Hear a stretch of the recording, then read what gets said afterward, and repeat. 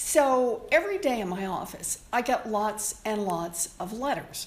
And I hear from people all around Massachusetts. And I love getting these letters because it gives me a chance to hear from people, what they're thinking about, what they care about. And this week, I got this really thick stack of letters from Mrs. Sheild's 7th grade science class at Clarke Middle School, which is right outside Boston. Each student was asked to write an essay about why they care or don't care about climate change. Well, no big surprise.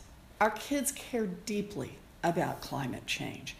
One student was concerned about farms and our coastal communities.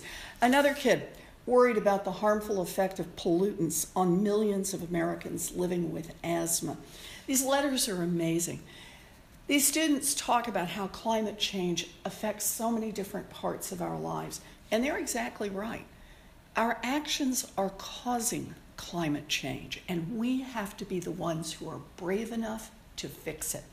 So, to the children of Clarke Middle School and to every child, I want you to know that your voices are being heard right here in Washington. I am fighting for you, I am fighting for your families, and I am fighting so that you'll have a better future.